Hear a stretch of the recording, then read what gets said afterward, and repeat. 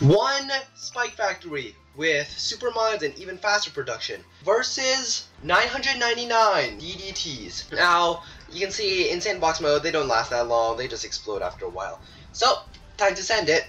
Oh, it is lagging. Oh, looks like some DDTs already popped. Alright, alright. I know it's exploding, but that's how it's supposed to go.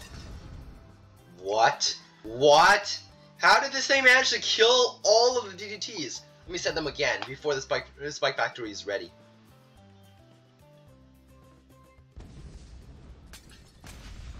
Oh my goodness, I only lost like 10,000 health. How is Supermine so powerful?